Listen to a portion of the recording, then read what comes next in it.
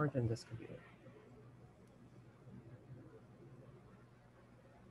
Ah, so Rafael, hello, welcome everyone. Welcome to Tinawagan ni Jane ang Pulis on anti-carceral feminism, confronting domestic violence without the police and the need to abolish the rescue industry. Uh, in many situations, women are typically treated as victims, devoid of power and free will, rather than as survivors who exercise their agency within the limits of their context and spaces.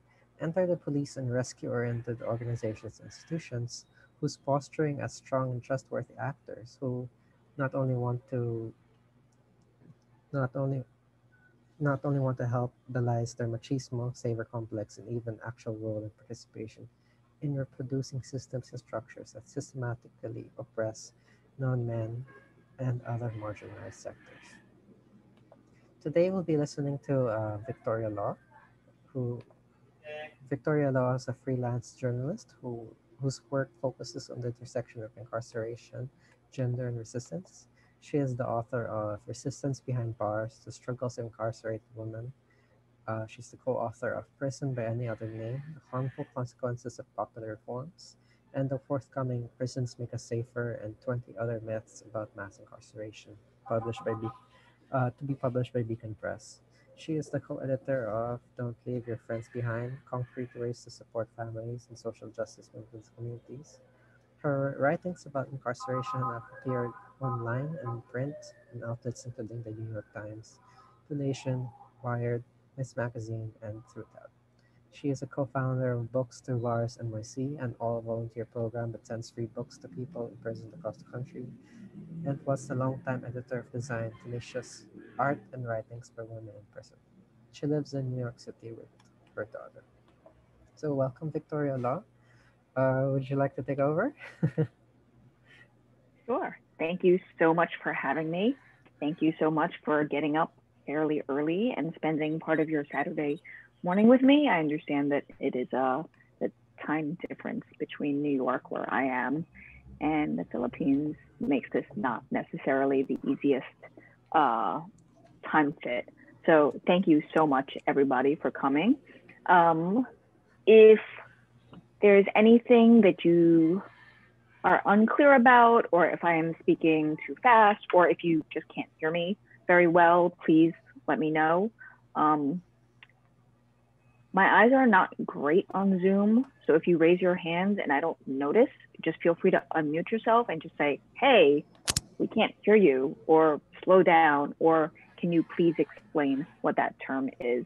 Because I'm not always super savvy about being able to see everybody else's screens. So thank you again for coming out. I'm going to be talking about the intersections of gender violence and prison abolition here in the United States. I will give a trigger warning because I will be talking about domestic and family violence. I won't talk about them explicitly, but I will be talking about their existence and giving some examples of how policing and imprisonment has failed to keep women and children safe, similar to what we had been talking about earlier in the discussion that happens before. So to give a little bit of context, the United States has 5% of the world's total population and 25% of the world's prison population. So the United States has the highest incarceration rate in the world. I think it has the highest women's incarceration rate in the world as well. In the past 30 to 40 years, there have been a series of laws that have been passed supposedly to protect women and children from gender-based violence, including family violence, domestic violence, and sexual violence. And it has not done very much to keep many women and children safe, because what it does is it puts a policing and prison solution to everything that happens, rather than addressing root causes as to why women and children most often bear the brunt of violence. So I'm going to start with a story, again, I'll give a trigger warning because I will be talking about family violence of a case that happened here in the United States. Let's see if, oh, okay. So in July of 2016, in Ohio, which is the Midwest, there was a 14-year-old girl named Brescia Meadows. She was a young Black girl who was arrested for shooting and killing her father. Her father, Jonathan, had terrorized her and her family for her entire life. Throughout her childhood, Brescia had grown up watching as her father abused her mother, punching her, kicking her, stomping her, and he threatened to kill his wife and their 3 children if she ever tried to leave. Brescia's mother's name is Brandy, by the way. Her father, Jonathan, had put Brandy in the hospital over 15 times. In 2011, when Brescia was 9 years old, Brandy did attempt to leave. She moved out of the house with her children and filed for an order of protection after her husband had broken her ribs, her fingers, and the blood vessels in her hands. She had moved out, she started to move on with her life, and he did what many abusive people do, which is he apologized and he promised to change. He promised it would never happen again, and she returned. Now, keep in mind, this is not unusual. I'm assuming that the statistics might be similar in the Philippines and other places, but in the US, it takes between 7 to 10 times for a person to leave an abusive relationship. So remember that domestic violence and family violence is not just all harm and violence, but it's also a tangled ball of love and care and then harm, so you mix those all up together. But when Brandy came back, the abuse didn't stop, and instead her husband subjected her to even tighter controls, including telling her that she had to wake him up at night before leaving the bed to use the bathroom. Around that time, he also began sexually abusing Brescia. Fast forward to 4 years later, Brescia is 13 years old, and she's had enough, and she runs away to her aunt's house. Her father calls the police and accuses his sister-in-law of kidnapping. The police call the sister-in-law and tell her that she must return Brescia to her father's house or else they will arrest her. So Brescia was returned home. Her aunt, by the way, is a police officer in Cleveland's domestic violence unit. So Brescia was in Warren, which was a small town or a suburb outside of Cleveland, and her aunt was a police officer in the Cleveland Police Department, so in the larger city. And she was specifically in the domestic violence unit, and she was responsible for domestic violence cases in the city of Cleveland and for training police in domestic violence and how to respond to domestic violence calls. So her aunt, thinking that she is a police officer, went to the local precinct in Warren and asked the police to perform what's known as wellness checks in the US, in which police come by just to make sure everything is okay. They're supposed to do this if they get a call for somebody in a mental health crisis, if there's other issues. And they're not supposed to be, we're here because we think you're doing something wrong. It's more like supposed to be, are you okay? And we can have a whole other conversation about how these are not actually wellness checks. But on paper and in theory and among police, that's what they're supposed to do. And instead of just stopping by the Meadows house the following day or the week after to say, hey, we just wanted to make sure everything is okay with your family, they stopped by the house and they told Jonathan that his sister-in-law had asked them to check on him. And as you can imagine, that did not go over very well. And I want to point out that this is very similar to what we had talked about earlier about police not taking family violence and domestic violence seriously. So the abuse not only continued, but because Brescia had run away, it got even worse. Around the same time, Brescia's grades began to fall. She had been a straight A student and suddenly her grades were tanking. But nobody in the school system took enough notice to find out what was going on at home. The following year, Brescia ran away again. And this time, her aunt, the police officer, called what we call in the United States the Department of Family Services, which is supposed to specifically deal with allegations of child abuse.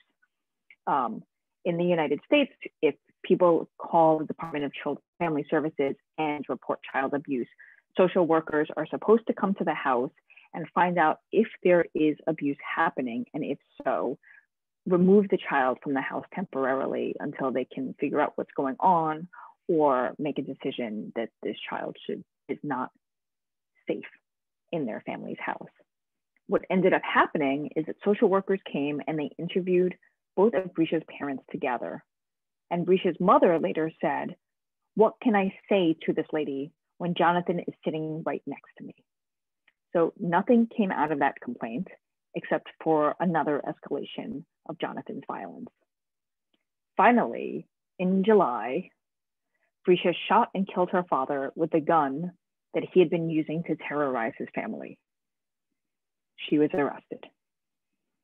Prosecutors deliberated, charging her as an adult, which meant that if she were convicted or found guilty in court of first-degree murder, she would have served life in prison. Now remember, Brisha was 14 years old. And her story might have had a very unhappy ending if her case had not caught the attention of organizers and she received an outpouring of support, including media attention and a flurry of letters and phone calls to the prosecutor. So first, the prosecutors decided, after all of this media attention and public pressure, that they were going to charge her as a child. So in the United States, we have juvenile courts. So somebody, Brisha's age at the time, 14 years old, could be tried as a child, meaning that if she was convicted, she would only be incarcerated until she was 21 years old, and she would serve that time in a juvenile facility. Or in many states, prosecutors can choose to charge a child that young as an adult, in which they go to adult court. And they are, and if they are convicted, they are sentenced to an adult prison. And they can be sentenced to sentences as long as life in prison or life without parole, even though they are children. So first, the prosecutors decided to charge her as a child, meaning that even if she lost her battle in court, she would be incarcerated until age 21, not for the rest of her life. And there was more organizing, there was more support, there were rallies, there were demonstrations, there was more media attention being paid to this case. And finally, buckling under this pressure, the prosecutors agreed to allow her to plea bargain, in which she pled true, which is the juvenile equivalent of guilty. And she was sentenced to a year and a day in the juvenile jail, which includes the 9 months she had served already, torn away from her family and stuck behind bars. Plus, she had to spend 6 months in a mental health treatment center and another 2 years of probation. Still, this was not life in prison. This was not even the next 7 years of her life in a children's prison. Brisha spent her 15th and 16th birthdays, plus all of the Christmases and other holidays, behind bars away from her family, and was released from the treatment center in February of 2018. Let's fast forward to today. She is currently a college student. She is an organizer. She is doing work around prison rights and domestic violence, because these are things that she herself has experienced. And I say, and she's able to do this in spite of the policing and prison system, not because police and prison protected her. And I start with that story so that we can see how relying on policing, prosecution, and imprisonment doesn't necessarily stop violence, and at times can worsen an abusive or violent situation. And then we can also look at all of the different systems that failed Brisha and her family throughout the years. So in the United States, we don't know the number of abuse survivors of any gender or any age group who are currently incarcerated for similar acts of self-defense.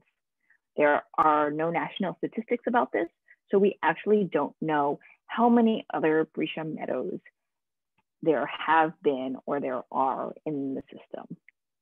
So this talk is called Anti-Carceral Feminism. And I don't know how to do this on Zoom. If there's a way to do a quick show of hands as to how many of you have heard the term carceral feminism before today. Well, we can probably use the raise hand function to give a raise Okay. hands. Or All there's a right. poll function. Wait, actually, let's try the poll. I haven't tried that yet. Ask the question, how many... Oh, I've never used this before. Maybe let's just use a raise hand. Okay. Sure.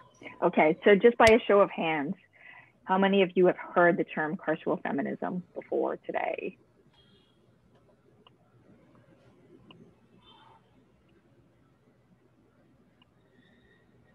To do hands, you go to the bottom of the screen. There should be something called reactions. And when you click reactions, there's like some emojis. And then at the bottom, it says raise hand. Sorry, I forgot to mention that. But yes. Thank you. All right. Okay. So the term carceral feminism has not gone over to the Philippines yet. So carceral feminism is the term that is often, at least in the United States, used to describe a reliance on increased policing and prosecution and imprisonment as the primary solution to gender-based violence, whether that violence is sexual assault, sexual abuse, or domestic violence. Carceral feminism is a term used to describe this reliance.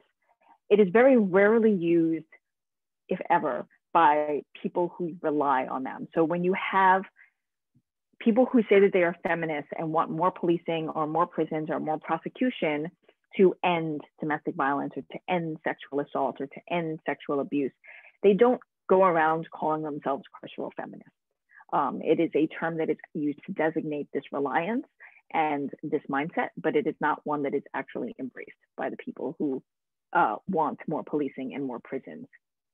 So this reliance on policing and imprisonment ignores the many ways in which intersecting identities in the US, this includes race and class and gender identity and sexuality and immigration status, leave certain women more vulnerable to violence, including opening the door for state violence to happen. Relying on policing and prisons also ignores the ways the state and its systems continually fail to protect marginalized people, including women of color, trans and gender non-conforming people, queer people, poor people, and immigrants. We see this in the case of Brescia Meadows and her family. Brescia was a little Black girl. She literally was little. Her head did not come up to the judge's bench when she was sentenced at the time. So we see this in the case of a 14-year-old being threatened with life in prison. Now ask yourselves, what were the ways in which state systems could have intervened but did not? Starting from when her mother, Brandy, moved out, starting from when her grades began to fall in school or Brescia started running away. Like, where were all the points in which that story could have become different if one of these systems in place that's supposed to help children could have intervened, but again, at that time, did not. So carceral feminism also ignores the ways in which we see the state coming down hard on marginalized women. And in the United States, at the same time as carceral feminists were calling for more policing and more prisons, we saw a massive increase in women's incarceration. So in the United States, in 1970, there were 5,600 women in jails and prisons across the nation. And I apologize, I should have looked this up before. I do not know how many women are in jails and prisons in the Philippines to give you a comparison. I deeply apologize. When we open up to Q&A, I'll do a quick search. But by 1980, 10 years later, that number had risen nearly 5 times to 25,450 women. By 1990, that number had tripled to nearly 78,000. In 2000, that number had doubled again to 156,000. So think of this, every 10 years, this number just up and up and up. And as of 2019, there are approximately 225,000 women in jails and prisons across the United States. Keep in mind that these 225,000 women does not include the women who are in immigrant detention centers in the United States. Immigrant detention is considered a civil commitment, meaning that you are there because you are in violation of a rule, but not because you broke the law. It does not include girls who are in youth jails or trans women who are in men's jails or men's prisons. So the number of women behind bars is much higher than this 225,000 number, but it is still very, very high. At least half of women in prisons and jails reported surviving violence, sexual violence, and or domestic violence, even before their arrest. And keep in mind that when you are in a jail or prison, oftentimes you are not very willing to disclose intimate details of your life to people who have locked you up or people who are there with a clipboard. In the juvenile jail system, 84% of girls reported experiencing past abuse, and we can think that this is probably a much higher rate. Now I want to introduce another term that I don't know if this is very common or familiar or frequently used in the Philippines. But again, if people want to do a quick show of hands through the reactions, if you go down to the lower screen, you go to reactions, you can raise your hand or make some sort of emoji. How many of you have heard the term restorative justice? Okay. So that seems to be people, more people have heard restorative justice than carceral feminism. Okay, so to get everybody on the same page, restorative justice is seen as an alternative to incarceration a lot of times. It's a process that involves, to the extent it's possible, people who have a stake in something that happened, in harm that has happened.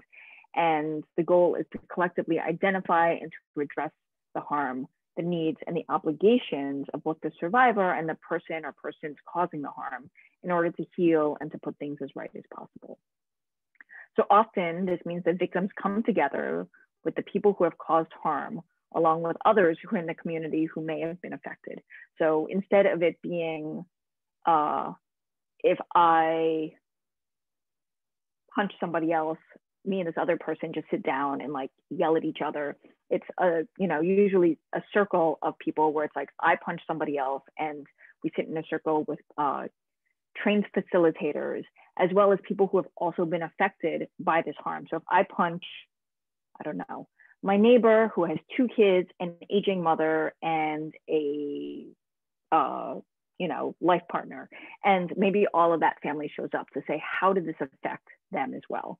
Maybe the person that I punched now has a fear of going out at a certain time or has a fear of walking past my door. How does this affect their ability to parent or to caregive for their aging parent, or their ability to go out and buy groceries if they are afraid of being assaulted again? What are the ripple effects of what I did on this person? Not just, I'm sorry I punched you in the nose and that's it. That is the idea behind it. And at the same time, I would have people there that say, hey, Vicky, we've noticed you've become more aggressive and angry lately, and we want to hold you accountable for this. And what can you do to make sure this doesn't happen again? And instead of punishment being doled out from a judge or an authority figure on high, or even from the facilitator, the participants try to move towards an agreement on how to address the situation, including how the victim will be supported in their healing so that they can move beyond being a victim towards being a survivor, and how the person who did the harm will be held accountable. So not just, I'm sorry, but it's like, how am I going to be held accountable, and how do we make sure that this doesn't happen again? Maybe it's I need to go to anger management classes. Maybe it's I need to do, X, Y, or Z to make sure that, I don't get angry and aggressive. at people, maybe to make sure that maybe I need to pay for this person's counseling or therapy so that they can process what happened to them and not let it control their lives. There's all sorts of things that can happen in this as people start to flesh this out. And I'm going to give an example of what restorative justice looks like on a community level. And for that, I'm going to go to Canada, to Hollow Water, an Ojibwe reserve that's just north of Winnipeg, Canada. Again, I will be talking not explicitly about sexual and family violence, but this is the restorative justice program that they put together to address sexual and family violence. So I'm going to give you a trigger warning. If you need to like mute me for a bit, duck out of the discussion. I do believe that there are a couple of people on this Zoom call who can, you know, be who are there to support folks who are feeling triggered or might need to process.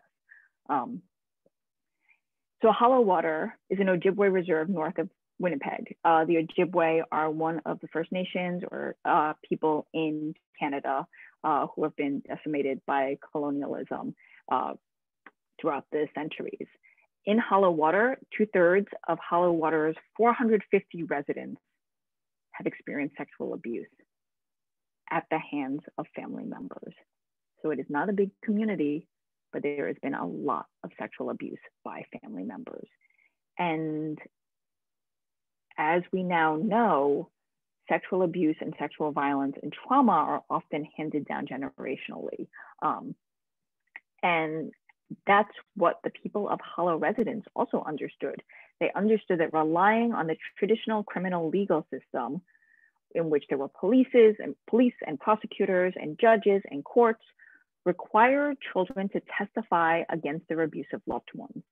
So they had to relive that trauma and they had to take a stand and they had to say to their beloved father or mother or grandfather or auntie or uncle, you know, you did this to me, you know. And again, when we think about family violence, it's often a tangle of love and harm and care and wanting to be loved and wanting violence to stop, but not wanting that person to be torn away from your life.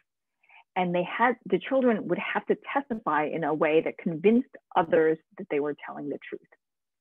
It was an approach that fragmented a community that had already been torn apart by decades of residential schools in Canada and the US and other places where white colonial settlers went and decimated the populations that were already there. Part of the decimation was pulling children away from their families and forcibly placing them in what they called residential schools, in which they were forced to assimilate and unlearn their Native American or First Nation ways.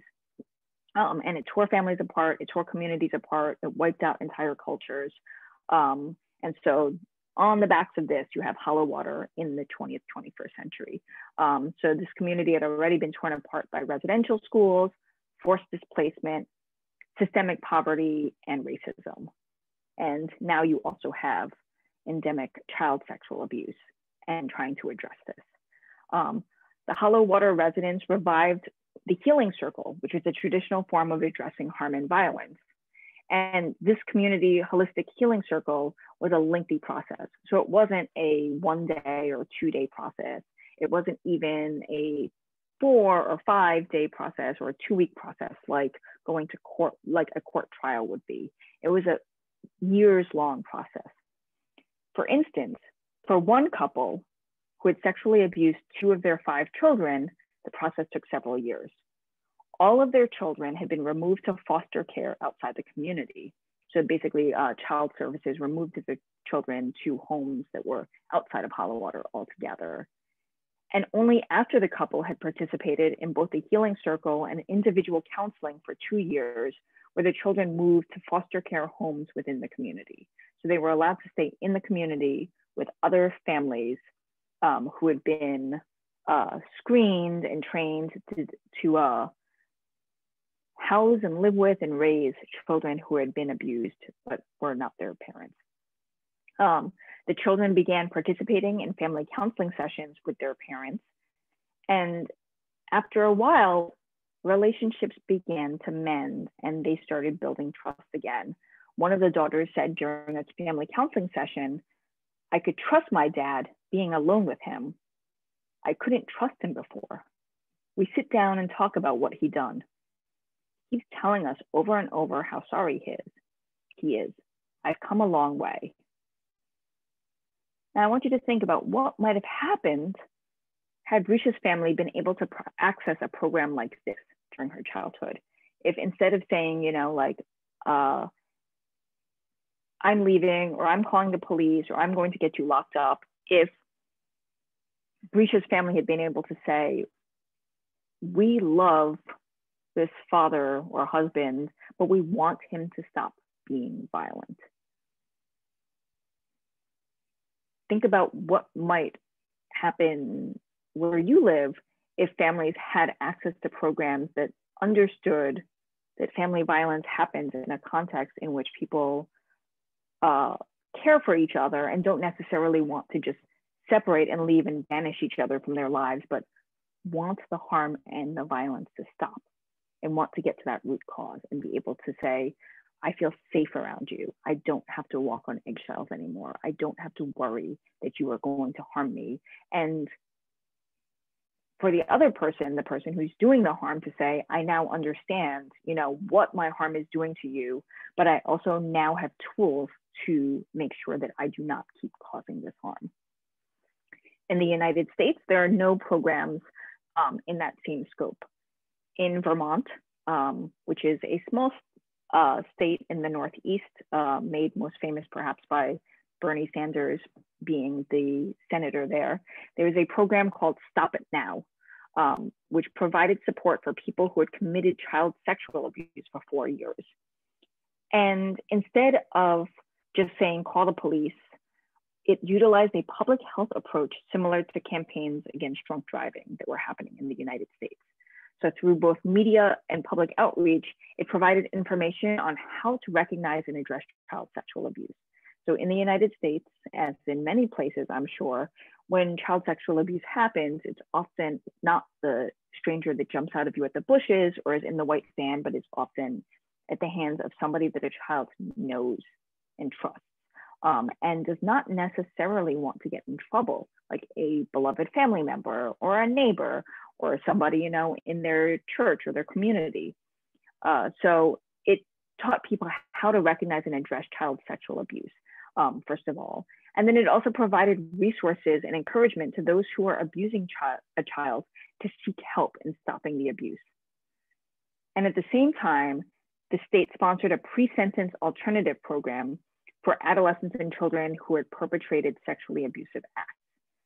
So that meant that instead of looking at going to jail when they had sexually abused somebody else, adolescents and children were able to participate in a program to stop sexually abusive behaviors and acts. And between 1995 and 1999, over 100 people, nearly all of them were adolescents or children, voluntarily came forward to seek help so that they would not continue to engage in sexual abuse. So that is one example of a program that, instead of saying we're going to call the police and we're going to lock you up and that is it, says how do we get to the root of this problem so that way you don't continue to perpetuate this type of harm. Okay, I feel like I have been talking a lot. Are there any questions or comments? And I apologize, I have not been looking at the chat while I was talking. That's okay. I can read some of the things in the chat. Mm-hmm. Uy Agsa says the concept of transformative justice is relatively new, and they just learned it from the past educational discussion. Let's see. Um, Tintadong says in Peter Gadelu's book Anarchy Works, there's a section where they talk about imposed laws not being flexible enough to cater both the victim and the attacker's needs. Yeah, there was abolitionist stuff there. Gary Musna says police is the most bullshit profession, primarily created to protect the property of the ruling class so they can have monopoly of violence. In the Philippines, the police can't do basic psychosocial interventions, and the worst, they're the ones committing sexual abuses. Yeah, yeah, aren't they?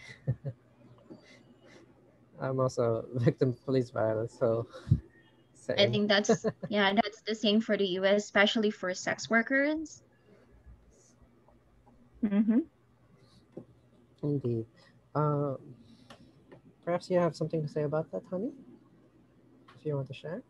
Oh no, I'm just commenting that in the US as well, Mm. like what happened in the Philippines, I know that everyone is familiar with the case, or if everyone is familiar with the case of the child who was in a party, who was held because of curfew, and then who was raped by the police as well. And then when he went to the police to report about it, um, she was killed after reporting it. So it's basically the same thing that is happening in the US as well for sex workers, especially black and brown women sex workers, immigrant sex workers, because of the criminalization of sex work. Sex workers cannot report abuses by their clients, or police themselves abuse them because you know sex work is criminalized, so you cannot report it. You will be, you yourself, if you're going to report it, you will be charged, you will be incarcerated as well. Indeed. Uyagsa asks if, honey, were you talking about Fabel Pineda? Yes, yes, that Yes, we one. were. Okay. Indeed. The topic of police. Yes. Um, since we've entered the next section, I'll open up the presentation again, share screen. Let's go to the next section on question and answer. So far, the highest voted question is what do what do the hosts think of the mainstream feminist response to, to the death of Jennifer Lawley and the release of her killer, due to be, being to junk the visiting forces agreement, uh, in a carceral feminist response instead of decriminalizing sex work. For Victoria, the context is that Jennifer Lawley was trans woman Mm-hmm. who went on a one night stand with a US soldier here on a visiting forces agreement, and then that US soldier murdered her violently in the bathroom. Murdered her violently, a Mm-hmm. very gruesome murder. Um, he was given special treatment during the trial, even though he was unrepentant. Uh, Refused to use her pronouns, for example. Um, and then to the point being where his special treatment led to the point of him having an entire incarceration facility set up just for him, uh, only because he was a U.S. military serviceman. And in the past year, he was pardoned by the president, and it's unknown why he was pardoned. Uh, so there's some speculation that, that the president was possibly paid off, but there's no proof to that matter. Um, so Uh, what is One the question question: again? Was he pardoned?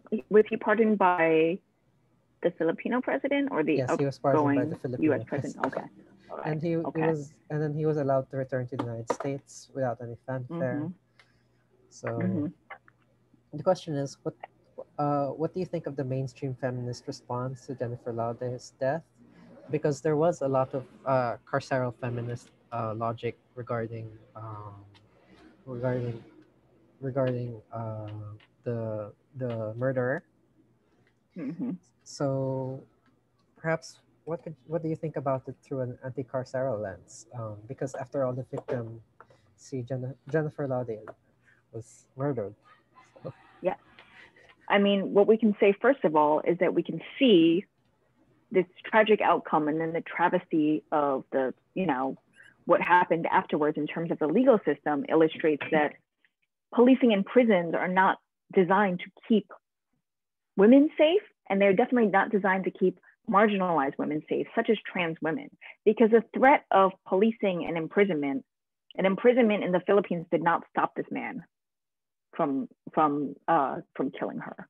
So right there is a failure, and we see this again and again and again in that the threat of policing in prisons does not stop gender-based violence. And then what happened in the aftermath of her tragic death was a call for these same systems that did not deter this man from exercising his power over a woman who was trans, who was a woman, who was Filipina, to,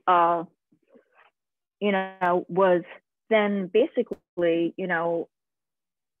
given a punishment that was seen as light, but did not actually address any of the root causes. Then he received a pardon because this is just what people in power get, is better treatment.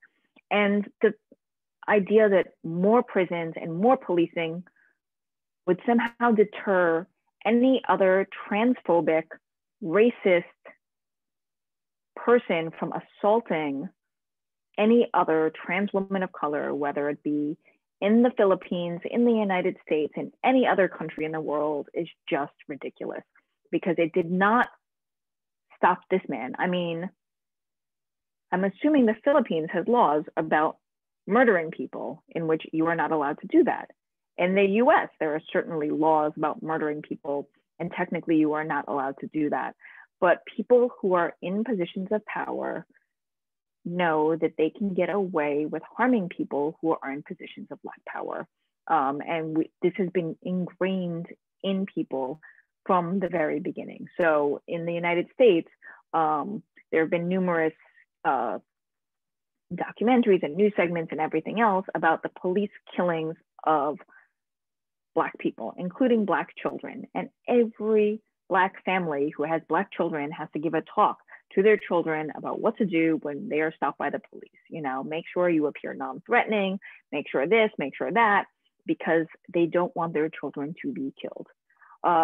White families do not have to have this conversation, because there's an understanding that that whiteness will allow them to pass through unharmed. There are occasions when this does not happen, and when white people are also harmed or killed by the police. But there is not this systemic underlying understanding that it is not safe, that these systems are not safe. These officers who represent these systems are not working for you, and they do not have your best interest at heart.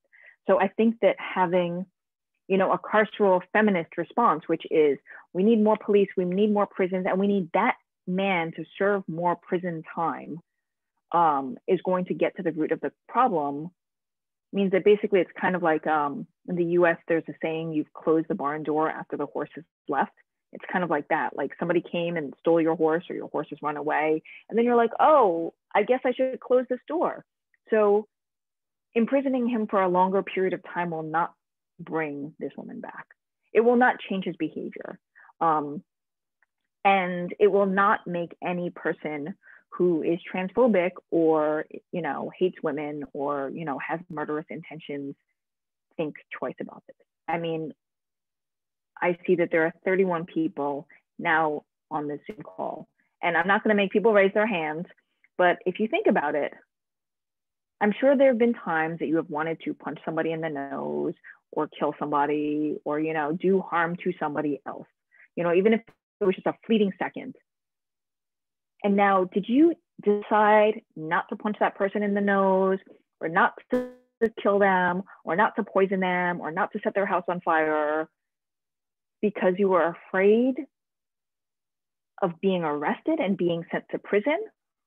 Or did you not do this because you said, that is not a good response to me being angry or irritated or annoyed in this moment?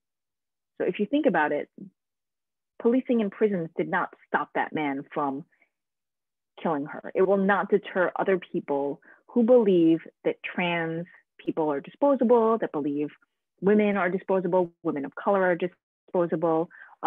For people who target sex workers, it will not diminish their belief that sex workers have less protection from police, and therefore they can get away with this more. In the United States, that we have had numerous instances in which we have had serial killers kill sex workers because they knew that police would not investigate their deaths anywhere near as thoroughly as they would if the person was not a sex worker, because sex workers are viewed as disposable, both here and there. So having a carceral response is not going to stop that. What does stop that is a longer challenge. It's like, how do we eradicate transphobia?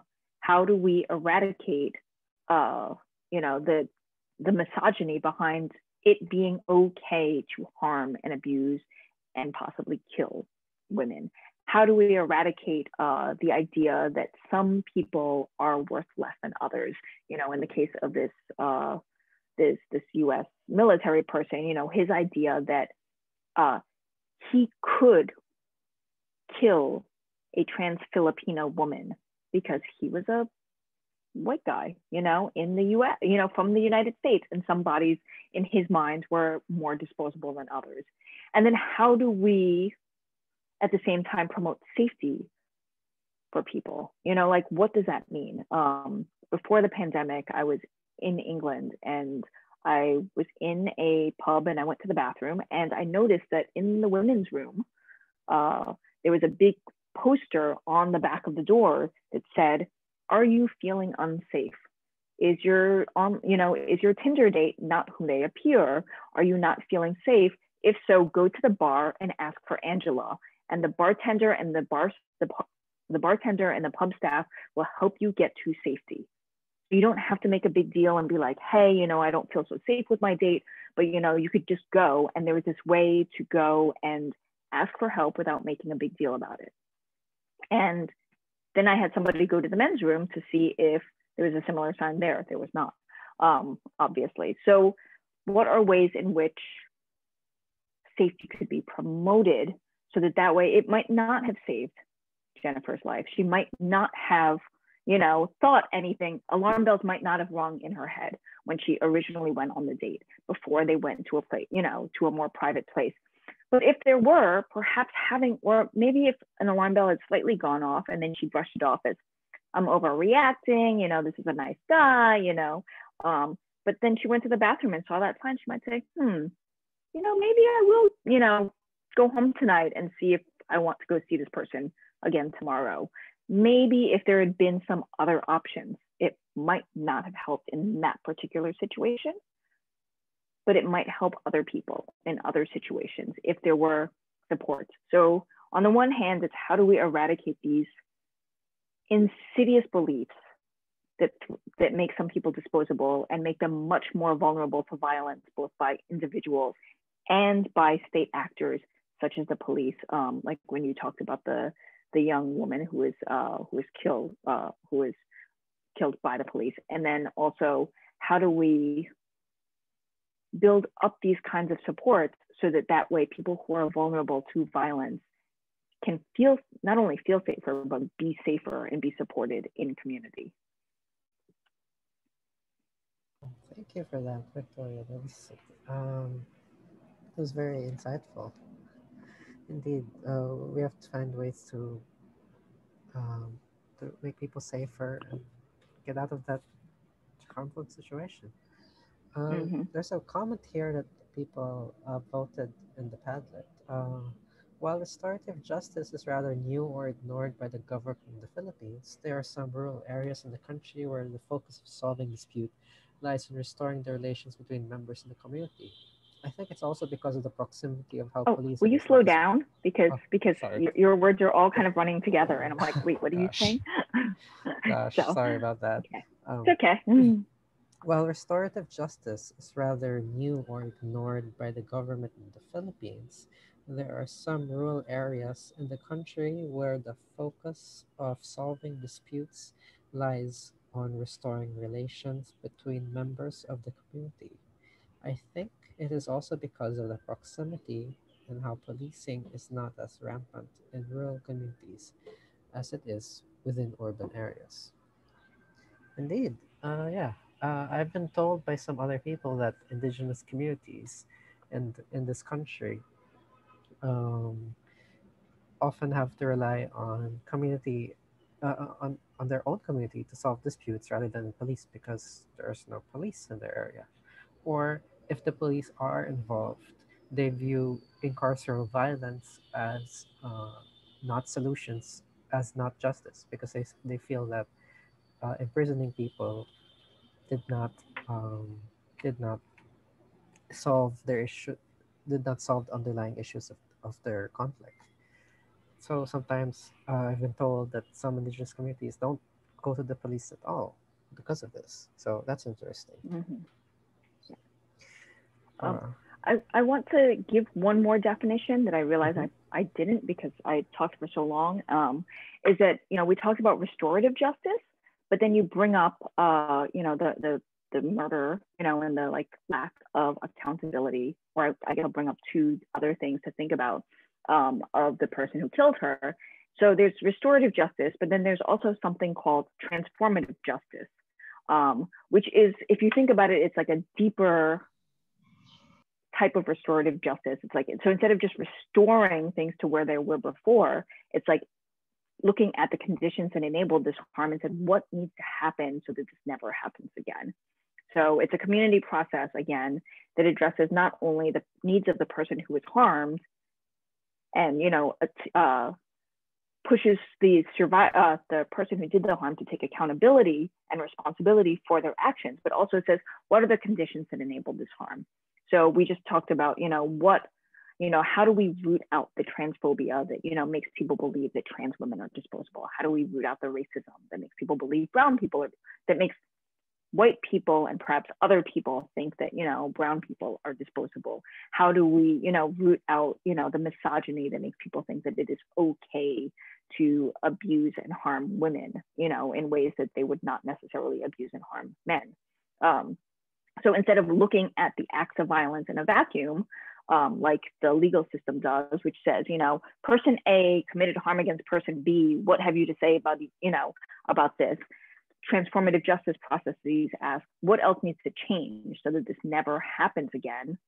And then what needs to happen so that the survivor can heal? So it's both survivor-centered, but it also looks at the wider context of why, you know, these things of how these things happen. Like perhaps, you know, in the case of, say, a community or a party where people know that somebody is, you know, constantly sexually abusing or sexually assaulting women. So I'm going to give the, you know, the famous in the US Hollywood example of Harvey Weinstein, the movie producer who spent decades sexually assaulting and sexually abusing women in the Hollywood scene, whether it was like actresses or would-be actresses or the, you know, the women who worked behind the scenes but wanted to, like, you know, make their careers in Hollywood. And he had so much power in Hollywood that women were afraid to either say no to him or to report him. When they did say no to him, he would tank their careers. He would call other producers and directors and say, that actress is a total nightmare to work with. I heard that you're thinking of casting her in your movie. Don't do it. Take it from me. And women, you know, stopped getting callbacks. They stopped getting work. So this man had a lot of power, but it was also pretty well known that he was a sexual predator, and people allowed him to continue preying on women because he produced these movies that I guess were big blockbusters. So, you know, like, so in that arena, transformative justice would not just say Harvey Weinstein and the dozens of women whose lives, you know, who he sexually assaulted, but also like, what is this about this whole Hollywood movie scene that enabled this harm? You know, what about all the people who noticed that something was a little bit off, or noticed that, you know, like he was sexually predatory and never said anything? What about all the, like, you know, like people who heard these whispers and did not say anything? What about people who knew the survivors and did not support them and encourage them to keep quiet, to, you know, keep their careers? You know, what about the people who, you know, colluded with him to cover these, you know, acts up? So what would need to change in that scenario for, you know, for this never to happen again, and for there never to be another person in that type of power where they could then say, you know, potentially ruin the careers of dozens of women if they did not acquiesce to their sexual assaults? And with transformative justice, there's no blueprint. There's no wrong set or right set of footprints to follow in transformative justice. And instead, each process depends on the people and the circumstances. One strategy for transformative justice is something called community accountability, which is a community-based strategy, again, rather than relying on policing and prisons, to address violence within the communities. But again, rather than saying like, okay, you know, let's just restore the relationship. So you say sorry, you accept the apology, we're done. You know, it's a process in which a community, could be a group of friends, it could be a family, it could be a neighborhood, a church, a workplace, work together to address somebody's abusive behavior, and they create a process for them to account for their actions and transform their behavior. And at the same time, also work with the survivor to address their needs. So it, you know, at the same time, we need to think that we need to remember that you can't force somebody to be accountable. So the US soldier who killed somebody, you know, there's nothing there that has made him be accountable for his actions. He served some prison time, he got a pardon, he gets to go back to the US. I am sure that in his special prison, nothing was done to say, why did you think it was okay to kill A, anyone, B, you know, this woman that you just met, C, this trans woman, you know, like let's get to the like causes of why you thought that this was okay to do, you know, and I'm sure that he did not get any of that. So, and at the same time, putting him in a circle, say, with all of her family, whether it be chosen family or biological family and her loved ones, if he's just going to sit there and be like, I don't need to be accountable, is not helpful. But for people who want to stay in community, who want to stay in these relationships, such as the family who had abused their children in Hollow Water, you know, like it could be a way to start moving forward, but also to eradicate or start uprooting the conditions that have caused this, you know, again and again and again, you know. So, you know, what are the conditions that cause, you know, this endemic sexual abuse that happens at Hollow Water for, you know, for people who are, you know, trans? What are the conditions that, you know, happen that need to be eradicated so that they can be safer from violence? I mean, one thing is like, you know, uprooting, you know, these, you know, transphobia and violence against women, but what are things that can be done? So it's not just, you know, like you punch somebody and you say sorry and it's done, but also why? What are the root causes of this? Like, did you do this because you don't like, you know, people of color? Did you do this because you're racist?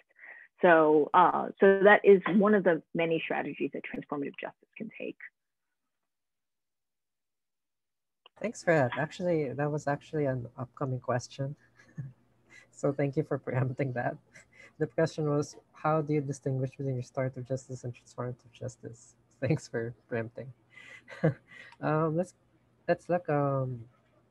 Here's another interesting question about pandemic policing, COVID, and domestic violence. Domestic violence has become more rampant now because of quarantine isolation. Were there new ways programs in the United States to address this? Because the context is that the Philippines has the world's longest lockdown, uh, and it's pretty bad for domestic violence. There has been some news reports about it. I'm not sure about the U.S., but that's what happened in the Philippines. So In the, yeah. go ahead. Go ahead. Oh, I was going to say in the US, there have been a drastic increase in calls to domestic violence hotlines and people seeking help because they're trapped at home with abusive partners. And in addition, one of the things we know about abuse and violence is that, and this is not to excuse people who abuse, but we know that stress exacerbates people's, you know, tendencies to abuse and be violent. So again, not to excuse people, because many people are stressed about the pandemic and do not go around abusing their loved ones. But we do know that, you know, stress, whether it's economic stress, you know, like being stuck in your house stress, you know, worrying that like you might die from a fatal disease if you go to the grocery store stress, you know, just exacerbates the tension and the stress and the violence. So in the US, there's been an uptick in calls as well to domestic violence hotlines.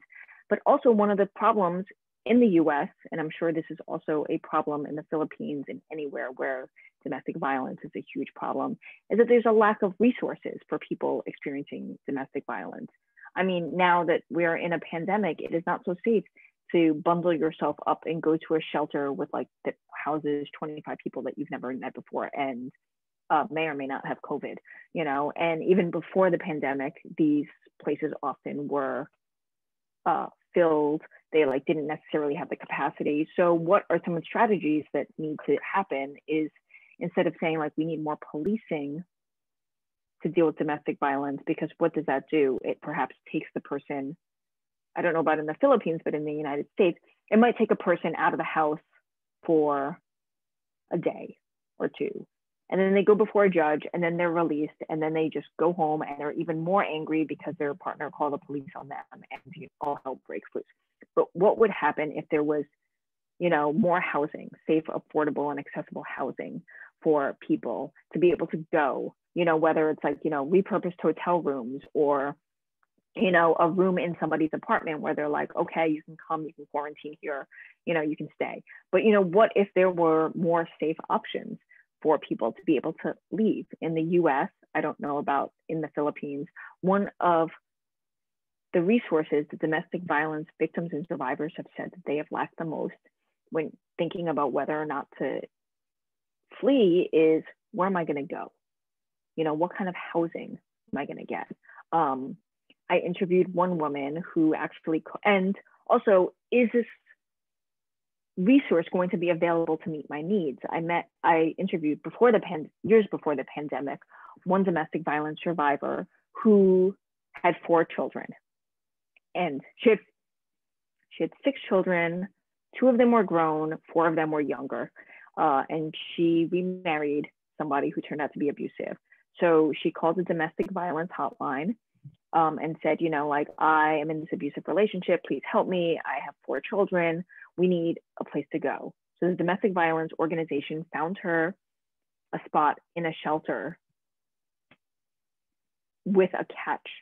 And the shelter could take her and 2 of her 4 children, but they could not take all 4.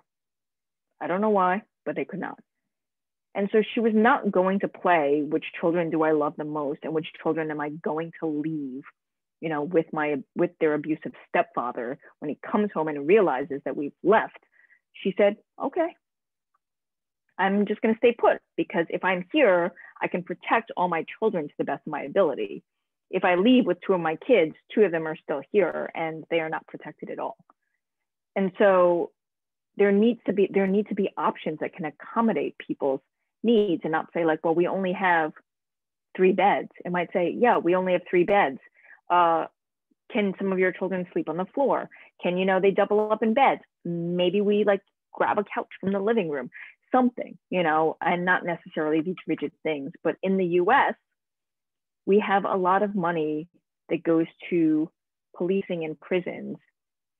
Like, if we were to do a chart, you know, like they would be up here, and the amount of money that goes to things like housing and shelter and other supports that actually enable people to get out of these abusive relationships, whether temporarily while they renegotiate like what the terms are and figure things out, or permanently, or just down here.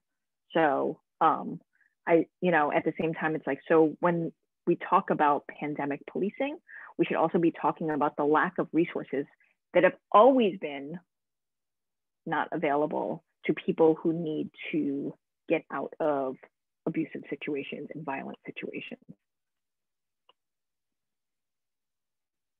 Thank you for that. That sounds really messed up that they give the option to leave 2 children behind. Yeah. Wow. Ah. Uh, let's look at some people in the comments. Mm-hmm. Person who named themselves Nobody says, uh, in there are that there in some communities there are community feuds that turn into bloody clan wars in some areas in the Philippines. I'm not sure of the scope and usual root issues because news agencies don't usually elaborate that, but these usually engage outside the established justice system. Well, actually, from my time in government, I know that Uh, the government does have some local peace process for reserved for family feuds, though I'm not uh, aware of the extent of this program, but it's a thing. Ali says community accountability is so interesting to think about here. I don't know if anyone else has had similar observations, but whenever high profile celebrities or influencers are outed for any kind of abuse, their friends and family are quick to either cover up or defend their loved ones. And I don't know if there's ever been any large scale or meaningful reckoning with involvement of the abuser's own community relationships in the enabling of the abuse. Indeed. Um, and then Honey says, I think it's important to look into the dynamics of these harms and abuses happening. I don't think we have that kind. Yeah. Uh, okay. Oh, yeah, so I'm gonna mention about that. Go on. So what Vicky was talking about earlier, that in the context of the United States, we do have like domestic violence hotline. So per state or per city, you can find resources, though it's still not enough to support, victims or survivors of domestic violence. There are, I'll just say this comparing it to the context in the Philippines.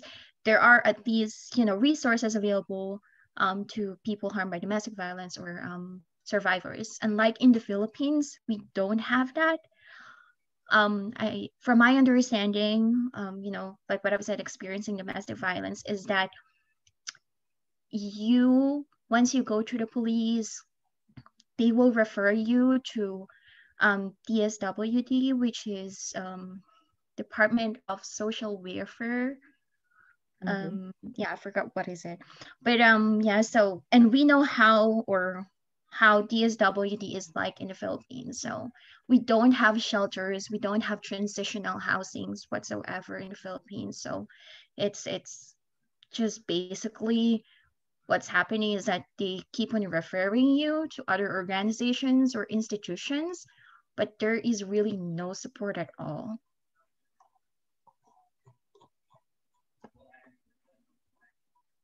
Thank you for that, Honey.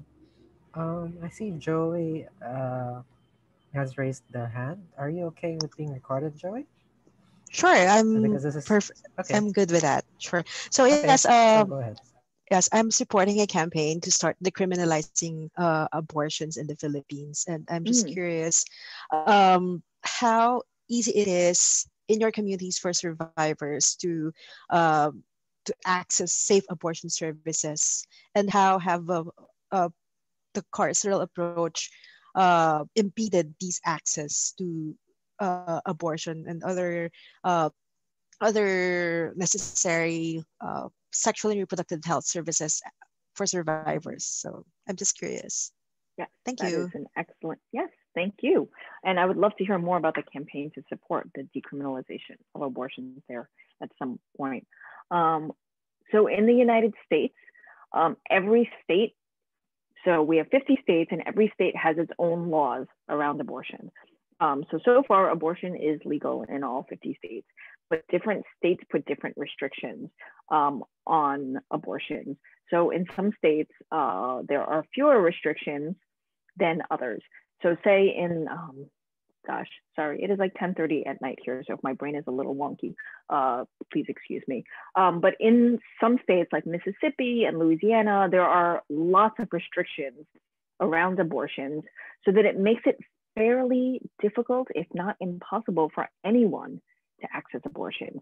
Some states have laws that say you cannot have an abortion past a certain amount of time. I believe it was some state in the South, Tennessee, Mississippi, or Louisiana, and I'm not sure which one, I can't remember which one, recently passed or tried to pass a law that said you could not have an abortion after 6 weeks after conception, when most people do not know whether or not they are pregnant for, at least 6 weeks. So it basically outlaws abortion unless you immediately go run and try to get a pregnancy test immediately after you have either had sex or been sexually assaulted. So in the United States, the varying degrees of how easy or hard it is to get an abortion varies on which state you're in and what kinds of politicians have been attacking abortion rights in that state. In Kentucky, there is only one abortion state in the entire clinic. Kentucky is this weird long type of a state, which means that if you're in like this part of Kentucky and the abortion clinic is here, it might be like a day-long drive to get there, and then you might have to stay overnight so you can, you know, go to the clinic the next morning, which then puts this financially out of reach, even for people who are not survivors of sexual violence, people who just have an unplanned and unwanted pregnancy. And I say all this to say that there's a host of obstacles to being able to obtain a safe, you know, a safe and legal abortion in the United States, even though abortion is technically still legal. In some states, some states have waiting periods for abortion. So if you want to access an abortion, you go and then they tell you, you know, like they do your intake and they do everything else, and then they say you have to come back in 24 or 48 hours. And those laws are there because they're hoping that pregnant people will change their minds and not go through with an abortion. And then in most states, abortions are very expensive as well, which then means that sometimes that makes it harder for low income people to be able to access abortions. Because if an abortion is several $100s, it means that somebody who is living from paycheck to paycheck or hand to mouth or barely surviving economically, it means that they are not going to necessarily just have $400 at their disposal to be able to go pay for an abortion. And in the United States, in some states you can get an abortion in the second trimester, but it is more expensive. It is more costly. It takes more time. It's a 2-day procedure usually. And the cost then skyrockets from say $400 to $1,000. Those numbers are over 10 years old. I'm sure that those numbers have changed, but perhaps the proportion of, you know, this cost and that cost has not, but it jumps dramatically, which means then again, it penalizes people for being poor, for being low income. And I believe that many low income insurances, it's been a while since I've actually covered abortion access in terms of insurance and medical coverage, you know, do not pay for abortions or only pay for certain types of abortion procedures and not others, which then again makes it less accessible. So in terms of decriminalizing, you know, in terms of abortion access for survivors of sexual assault, all of these barriers are there. And then if you have been sexually assaulted, you're still also dealing with trauma and, you know, abuse. And I'm not actually sure if there's like, you know, any, you know, support for, you know, in terms of like the legal system for people who are seeking abortions as a result of sexual assault. And after laying all of this out and thinking about it, if you are in a state that is very hostile to abortion, Alabama, Tennessee, Mississippi, these are all states in the South, in the United States South, by the way, that are very fairly conservative. They are very anti-abortion. Lawmakers are constantly trying to chip away at the ways that abortions can be done and putting more restrictions and regulations on, you know, how abortion clinics can be run. The legal system is not going to be very sympathetic to a survivor who is seeking an abortion because they believe that abortion is wrong and bad and that is it. And not any sort of, you know, how do we support the survivor when the survivor has a pregnancy as a result of being assaulted. I'm sorry, I don't actually know if I answered your question, Joey. Thank you for answering that. Victoria, how many more questions are you willing to take? Because I know it's getting late there. I think I could probably take 2 more. 2 more, okay. The third one might be kind of loopy, you know, but as you might notice, I'm like rambling a little bit more now. So I'm like, oh, I should, you know, so are there questions from the Padlet that are? Or there's one. Oh, I'm sorry. Or do you think it will work as well if, for example, there are some questions that you were not able to answer? We can send it to you through email, And you can just answer through email, and then we'll send it to these people who ask these questions, or we can send it to, the group itself that we have. Yeah, I mean, like I would say like let's see if I can get through two more Okay. questions, because it is kind of like, like, but then after that I'm like, ooh, my, my coherence may just lag and people might just be like, we don't know what she just told us. Thank you for staying. Okay, thank you for that. There's this interesting question: the connection between abolitionism and private lives. What should we say to people who don't believe abolitionism extends even to the domestic sphere? In my experience, we are taught to separate the public of politics, police from the privacy of our sexual relationships or relationships with our family. How can we account or explain how these interconnect in or through the process of abolition? That's interesting. I'm So, not sure if I understand the question correctly. So I'm going to phrase it, and then if whoever asked that question did not mean it that way, like raise your hand or put something in the chat or something else. So I don't spend a lot of time answering a question you did not ask. we can So, we can alternatively ask the person who asked this question to elaborate. If they're still in the okay, chat, it is. sure. Okay. You still here? Because there are no usernames in the Padlet, so if the person who asked this question is here, maybe they'd like to elaborate. Ah, that was you. Okay, so you want to elaborate?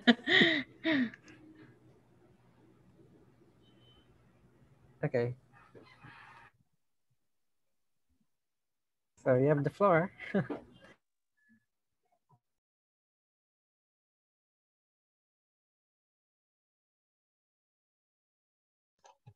Would you prefer to type? Okay, okay. Okay. Yeah, but just to give some context, I think it's also because of, like, in the Philippines, we are very conservative when talking about family issues. Like, we often, like, hide it under the rug. Like, we find it still taboo to talk about, personal relationship issues or like family issues outside the house. Um, we think that doing that, or like people who will engage in those conversations, we often call them chismosa, or I think this, chisme or chismosa, like someone who's like interfering with other people's business. Like in the Philippines, I don't like that very much.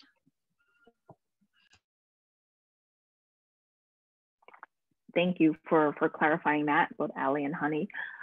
So I mean, I think the thing is, when we think about abolition, and I think it's helpful to think of abolition as, a set of relationships. So it's not just we don't call police. So people who are taught to be like, this is a family matter, or this is a private matter, often are already not calling the police. So it's not that helpful to be like, abolition is don't call the police, and people say, well, we already don't call the police, but we still want this person to stop this terrible behavior. But instead say, like, what are ways to, like, that you address harm and conflict? And some of this, again, is the, like, like, how do we uproot these ideas that it is okay to do certain things to certain people?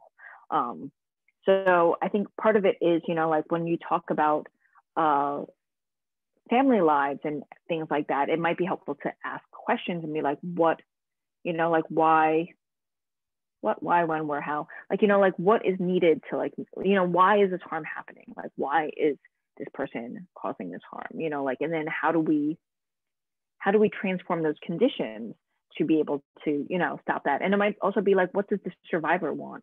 Like, does the survivor, want to get out, or do they want the harm to stop? And I think there's also this pushback against, like, and I don't know enough about Philippine culture, so I don't want to overstep and say like, oh yeah, like, just do this. But like, how do you then, like, what are the ways in which, like, community can come into play in other ways? So like, if people have communities that they're already plugged into, instead of folks that are just sort of like outsiders, but are there trusted, siblings, or trusted best friends, or people in their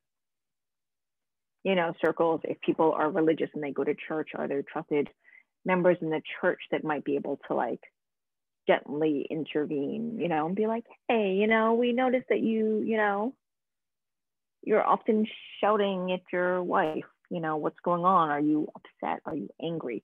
You know, and I don't know if that would work because again, I don't have the cultural context and I don't want to overstep, but it might be helpful to think of like, what are ways in which, what are the connections that people have in their relationships that are there already, and how to kind of like mobilize those people to think that, you know, we don't get involved in this, like this is not our business, that is just between that family over there, even if everybody hears, you know, or knows that there's harm going on, you know, but how do we actually like, you know, be like, hey, you know, what are ways in which, instead of saying like, what are ways in which we like intervene and get in their business, like how do we support, you know, this family in like being safer or being healthier or being more whole?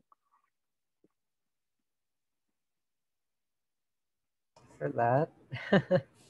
um, Ali wants to add, in addition to what Honey is saying, I think it's also a question about the ways we think about change within our interpersonal lives. Like when we return to the question of community accountability, we are asked to move beyond this paradigm of thinking about justice. Justice begins to move from the so-called public sphere of courts and judges, where it's a someone to prosecute and defend, into a more intimate circle of relationships. Thank you for that, Ali. So let's look at. Are you ready for the final question? Mm-hmm. All right, thanks. So the last question here is there a correlation between the state's view and/or response on mental health and anti-incarceration? Um, this question's a bit vague to me. So if a person is here and would like to elaborate, feel free to speak up. But it was the most voted last question, so that's why Okay. I called it out. Um, but if you feel like it's too vague, I can move to the next one. Unless the person is here and would like to elaborate. Um, anyone here? They're not raising your hand. So I think I'll leave it up to you if you want. If you think you have the capacity to answer the question, or if you'd like to Oh, move on no. to the next one. Uh, What do you think? well, I mean, briefly, you know, in the United States, there's been this idea as the police have gotten more funding, and they keep police departments and police unions keep looking for ways to expand themselves and revamp themselves as friendlier, nicer police, or you know, targeting different populations. So there's been this increase in mental health. This idea that when you have a mental health crisis or mental health problems, you call 911 and the police show up. And in the United States, there's this long, tragic pattern of police showing up as part of these mental health calls or these wellness checks, and then brutalizing or killing the person that has a mental health concern because or is in crisis because they are actually not trained in dealing with mental health issues, nor do many of them want to be trained. So it's not a question of training, but it's that, you know, you're calling somebody whose purpose is to subdue and arrest somebody. And that is actually not what somebody who is in a mental health crisis or a problem, you know, needs or wants in that moment.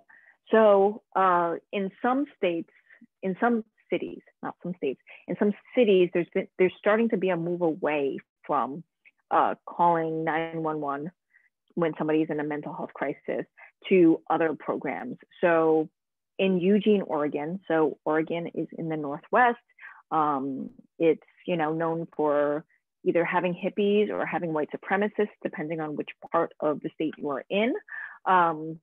In Eugene, Oregon, which is primarily a college town, it is a hippie town. It is also a town that has had a 27, maybe 28-year program called Cahoots.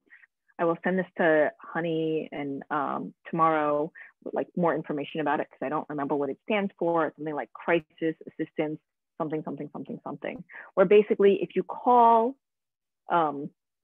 a number, and I forget if it's routed through 911 or through something else now at this moment, instead of having the police show up with their guns and, you know, their SWAT teams, but you call and you say like, my son is having a mental health crisis, or my daughter is having a mental health crisis, you know, like I need help. I don't know what to do. I'm afraid for them. mental health counselors come, people who are trained in how to de-escalate, how to like calm a situation down, and they show up instead and they say like, you know, what do you need? And they assess the situation and they try to, you know, get the person to some means of stability, whether it's going to a hospital or being like, hey, what do you need in this moment to like calm down? But it is not people with guns and tasers and, you know, all sorts of other harmful devices who only know how to subdue people by force.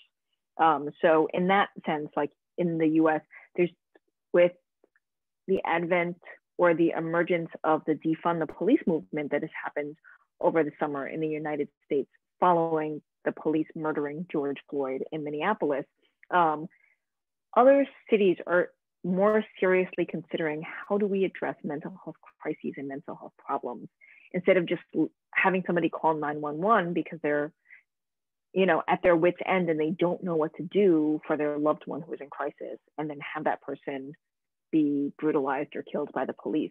But are saying like, what are the programs? What are other alternatives to getting people help in a way that doesn't result in violence or death to that person, if that makes sense. And at the same time, we also just need to remember that like people who are not in crisis and are having mental health issues may not necessarily always want to like say be locked away in a hospital or forcibly put on medication.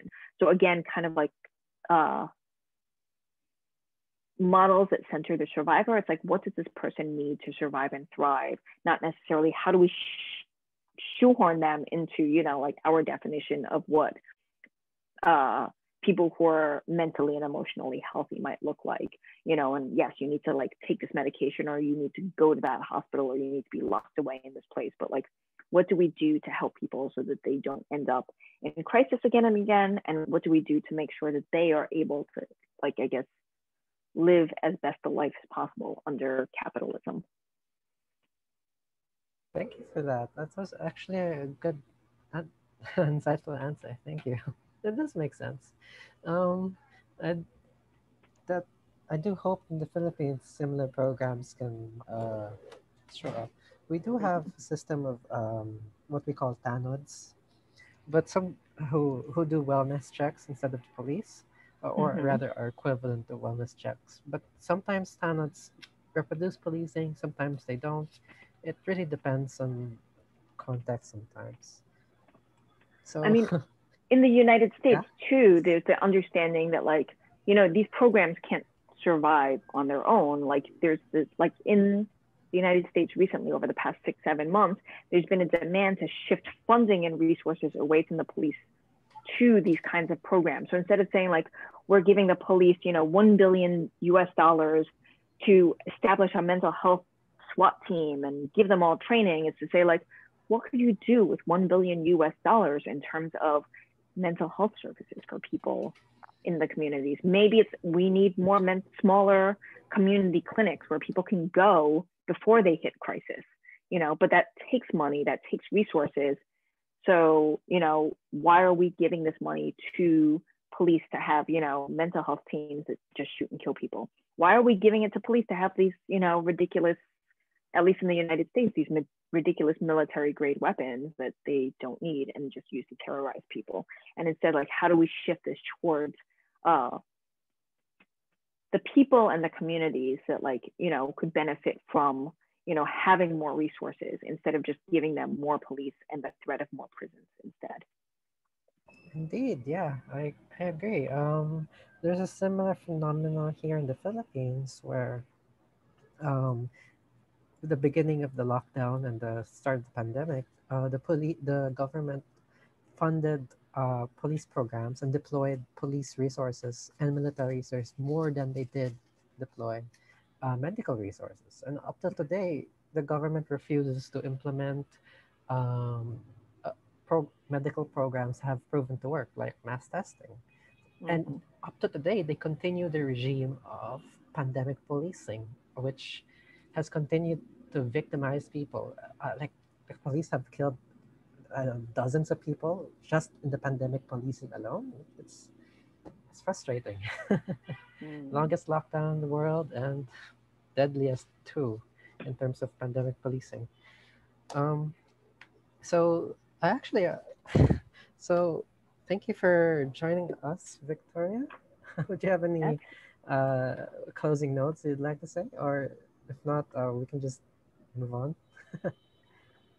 Um, I, I am very glad to be spending, that you all woke up early-ish to like speak with me, like, and that I'm really excited that there are folks thinking about abolition, but also abolition in terms of domestic and sexual violence, because in the United States, abolition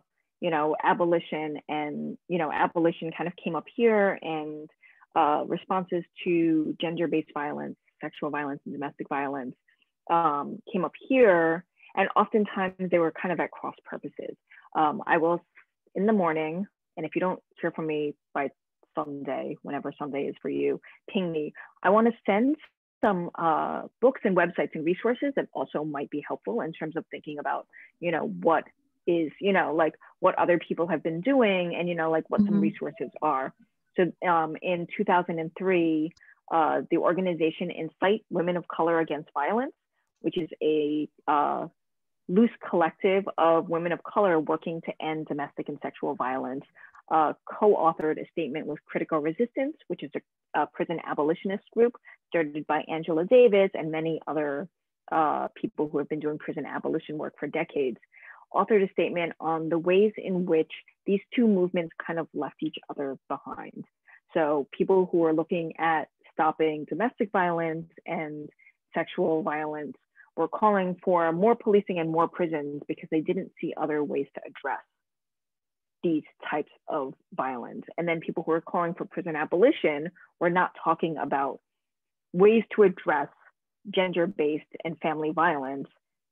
They were just acting as if, like you could just not call police and these things, would magically go away. So it is super encouraging and exciting to see that, one of the first things that you're addressing is how do we look at this, how do we look at stopping or intervening and uprooting all of the things that cause domestic, sexual, and family violence from an abolitionist perspective, rather than having these two things come up and then have to like somehow like make them start to come together in this, very tense and fragmented way. So that is super encouraging. I am very excited, even if you can't tell right now, that you invited me to talk. There are some resources that I'll share tomorrow or the day after, of different websites, different organizations, different resources that you can find online, of ways to intervene in violence. There's a great 500 something page resource online called Creative Interventions, which actually is a sort of toolkit for, community accountability and how to intervene in domestic and sexual violence. And it includes people's stories of how they did so and what happened, both successful and not so successful. There are other resources around transformative justice and restorative justice that I'd like to also send, so that way you don't feel like you're just trying to figure things out, from ground zero, but also like being like, okay, we really like this idea. And now let's try to figure out how this would work in the Philippine context of people being very private about their lives. What are things that are helpful for us and what are things that are really not going to fly in this moment? And I think it's always helpful to have those kinds of resources. Thank you for that, Victoria. I will forward the resources that you'll give us to all the participants who've registered. So thanks for that. If you're watching this from the recording, thanks for joining us. Okay. Keep an eye out for future events.